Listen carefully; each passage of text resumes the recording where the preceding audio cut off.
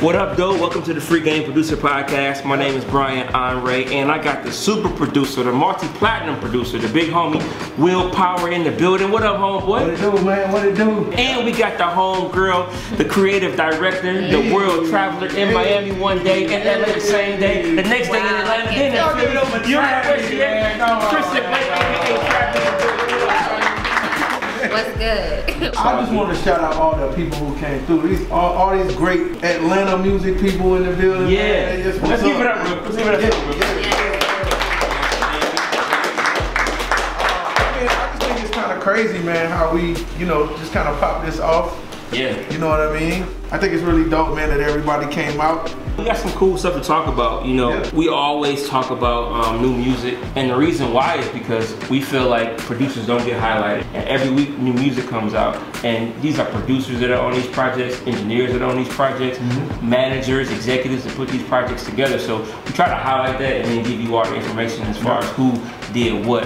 Shout out to titles for actually listing producers on their app, you know what I'm saying? But I was so excited when I think Angie told me we had him booked for our live podcast. Yep. This guy, he's very instrumental in the Atlanta sound, TLCs, Arrested Developments, and we have Ian Burke with us today. Give it up, everybody.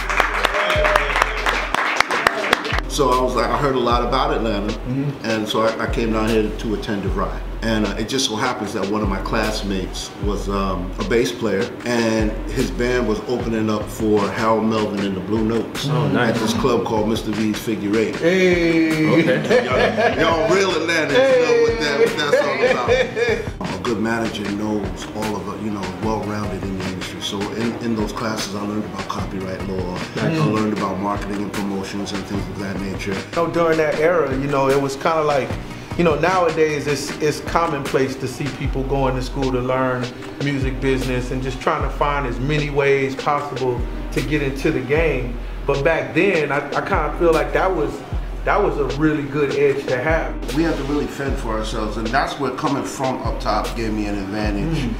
Mount Vernon is right next door to the Bronx, so we were like the suburban area. Hustle, man. We had that hustle. She had that kind of flow, and she was like, I was like, okay. And then she jumped up and did a full split in that mini skirt, and I was like, oh. I'm like, all right, cool. I said, what's your name? She said, my name is QT, but my real name is Lisa. Hey. And I'm like, all right, let's see how this is going to work. I really wanted to meet this girl that Rico was telling me about. And the moment she opened the door, I was like, yeah, that's it, you the one, you are it. I said, you don't even have to sing for me, because if you can get up out of bed at 2 o'clock in the morning and look the way you look, you're gonna fit this group. And that young lady was Tian Watkins. Wow. Nice, T-Boss. T-Boss.